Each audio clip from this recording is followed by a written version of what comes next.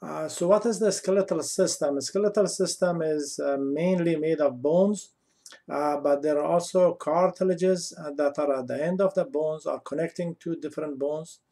There are ligaments that are made of this regular connective tissue, and they are the ones that connect to different bones.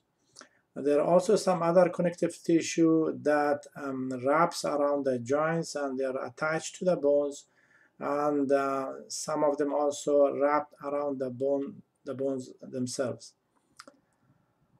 The function of the skeletal system is very wide. It is for support of different organs, so different organs can attach to it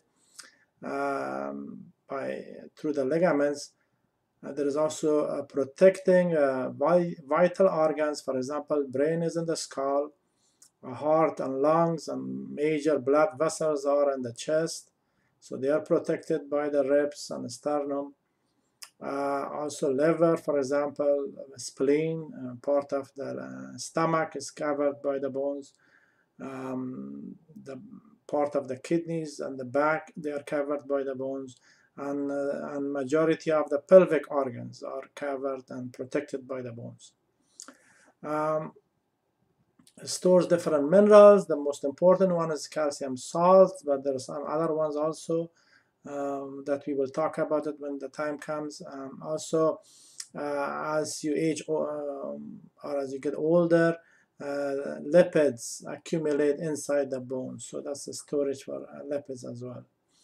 The bone marrow is the area that blood is formed. It's not just red blood cells, but other blood cells are also formed. So that's an important part of the normal body function.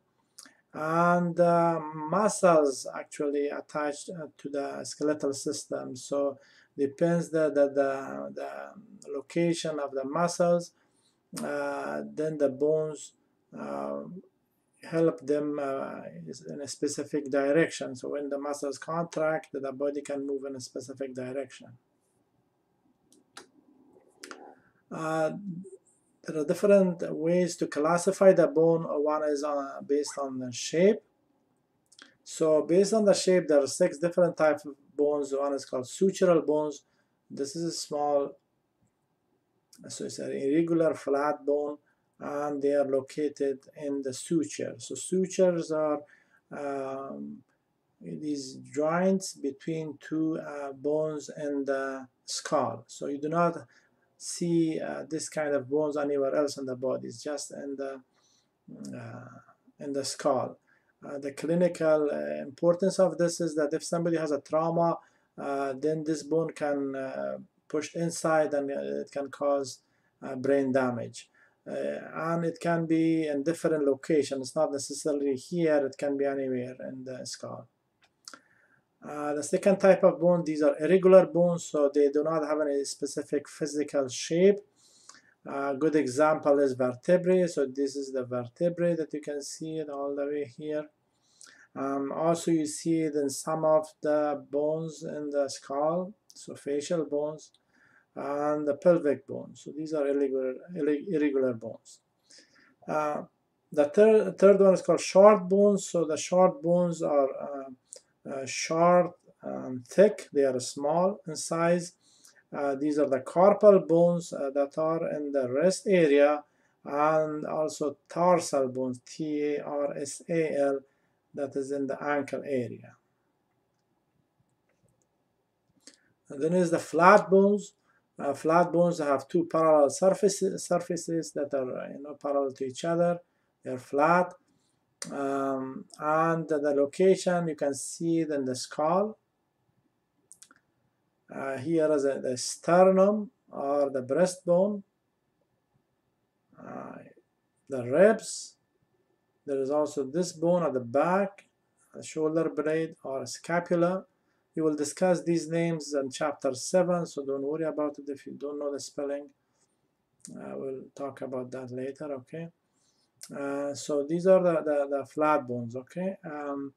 There is the long bones. These are cylinder shape and the 2 ends are enlarged. This is the area that they create a joint with another bone. So these are areas that are mobile joints. The main location of the long bones are on the limbs, so upper extremity and lower extremity. The last one is called sesamoid bones. These are small and flat. So the common one that you see, this is called patella. This is in the knee. So these bones usually form in an area of there is a tendon, that's connection between a muscle and a bone, or any other areas that is made of fibrous tissue, and there is a lot of irritation, physical irritation, they form. So sometimes if you're using your hand or feet a lot, then small bones may form there. It does not have any pathological importance, but that's how they are formed with increased physical friction. Classification of bone based on the bony markings. I may not test this in details. I highly recommend you to study this. I don't want to just read this. It does not make any sense for me to just read some words. These are very important for chapter 7 and 8. So I highly recommend you to read these ones. So what are the meaning of these terms? Because some of these words may come in the exam, and it is a good idea to know it, so you know the meaning of it. If you know the meaning of it, it makes it a lot easier to understand the rest of it. And this image is actually an image that is supporting the previous slide. So when you study, you go back and forth and compare the word and find that word here in this image. So I don't want to discuss this when we get to chapter 7 and 8, so then I will go through all of these in more detail. So classification of bone based on the structure. So we will talk only about the long bones and the flat bones because these are the two most common bones in the body. Irregular bones are also common, but they do not have any specific physical features, so it will not be discussed here. So the long bones have three different parts. One is called diaphysis. So this long area that you see, this is called diaphysis or the shaft. Then there's another area that is the ends, these two ends, and these are called epiphyses. There's two of them. This is the area that is covered by a cartilage and it articulates with another joint, another bone, I mean. So that creates a joint. And in the middle, you have an area between the epiphysis and the diaphysis, and this is called metaphysis. Here and here, and normally when you're young, this area is covered by cartilage, and this is how bone grow and become longer. But later on, later in the puberty, they fuse and be ossified or calcified, and then the bone is formed, so the cartilage is gone. So the area is difficult to see normally by a naked eye or even by x-ray. You cannot see it once this area is closed. Another thing to look at is the two different types of bones that are here. One is called the compact bone. This is really a hard bone. They are in the periphery, so they are really thick in the diaphysis but become thinner in this area. In the epiphysis, they become thinner.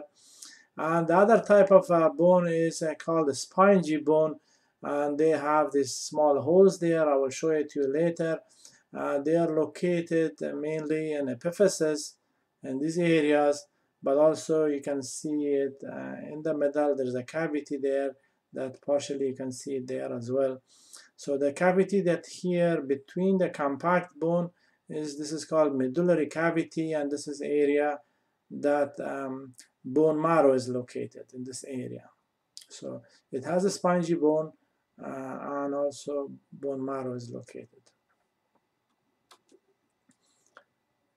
This is the structure of the flat bone. So it has two surfaces, so one surface here, one surface is there. In the periphery, it is made of the hard or compact bone, and in the middle there is a spongy bone. You see that? So it looks like a a sandwich. Do you guys like a bony sandwich? No? Okay, it is covered also by the periosteum. So on both sides is covered by periosteum. That I will come back and talk about it later on. So these are in the flat bones. You can see it in the skull, for example, here, but also you can see it in the chest bone.